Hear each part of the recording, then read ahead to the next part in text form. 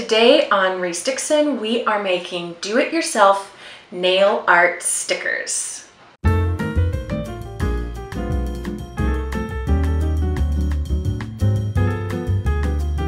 everybody, it's Teresa with ReeseDixon.com.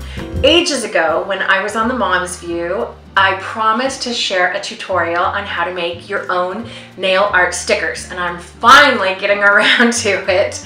So I love nail art, but I'm just not very good at it. I haven't practiced a lot, and I'm not a painter ordinarily, so I really had to come up with a way to make it so that I could join this nail art trend with the skills that I had.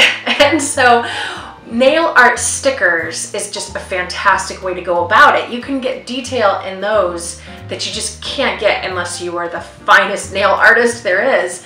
But they're also really expensive. Those nail stickers are a lot. I mean, you might as well just go get a manicure for some of them.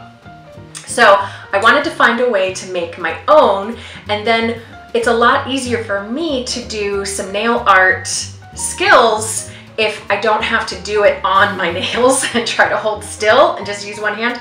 So I am going to do them on a flat surface. This is parchment paper, and I'm going to paint my little nail stickers on here, and then once they're dry, I'll apply them to my nails. So let's get close up so I can show you how to do this.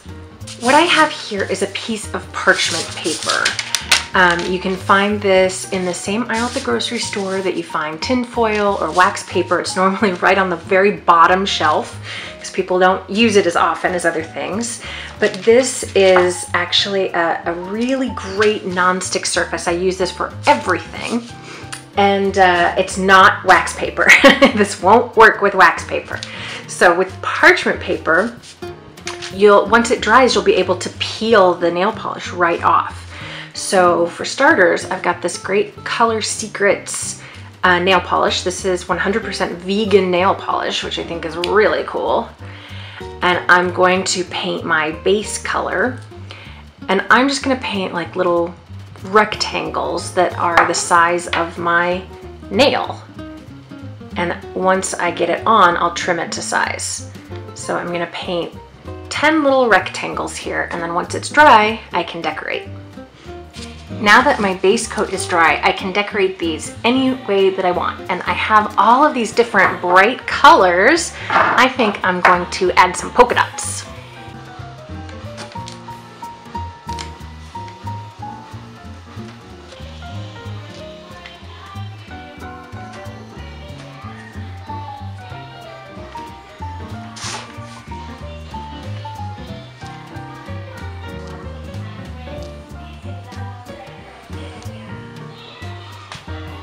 That looks pretty good to me. So now I'm gonna let these dry really thoroughly. And these are actually all ready to be nail stickers. Just have to let them dry, and then I'll show you how to apply them. I've applied one of these nail stickers. So now let me show you how to do it. First off, I've painted my nails with a coat of base coat, and that's already dried. So now that it's time to put on my nail sticker, the first thing I'm going to do is peel it up from the paper, and these will tear easily, so you have to be a little bit careful. Bend the paper, not the nail sticker. There we go.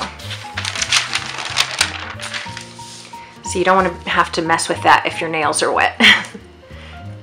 So that can just lift right off like that, see? Okay, so now that that's ready to go, I've got a pair of scissors here.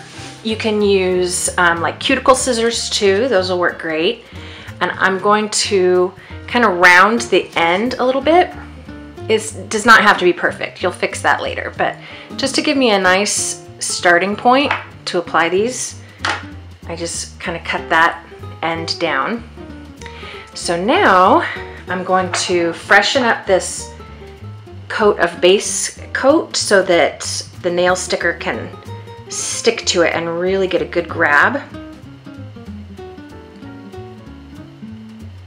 And while that's wet, I'm going to stick that sticker in its place.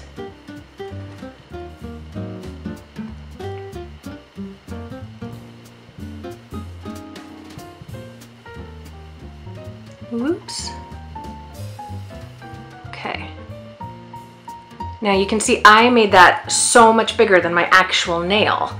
So I just kind of positioned the dots where I want it and let that get good and adhered and give it just a minute to dry.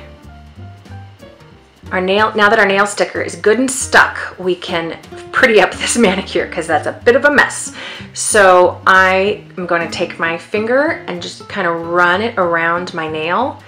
And you can use any number of tools for this. If you've done nail sticker kits, then you know exactly how to do this. Those kits often come with the nail files, so you can just kind of file off any extra. Unless you just did like 87 coats, this will be thin enough that you can just kind of tear it off if you get a good, break. See, there we go. So now that top, see how it's, see? So that top line is done, and then I just need to kind of come in near my cuticles. And if you've got any degree of fingernail, you can just kind of punch that through with your fingernail like that, just right up against where that skin starts. See, just peel that right away. You can use a pair of scissors, or sometimes in the tricky parts down here in the nail bed, I'll use even a pin, but it's just so thin that, just like we had to be careful at the beginning, this is where that comes in handy, because you can just kind of give it a good tug and it'll come right off. So now that I've got my sticker applied and given it a minute to stick in place, now all I have to do is come back with a top coat to kind of seal it. And whenever I do nail stickers, whether I'm making it myself or I'm using commercial ones, I typically do 2 top coats and pay really special attention to those edges so that I can really get them to stick down. And I find that if I do that, then my nail stickers will last for like a week and a half.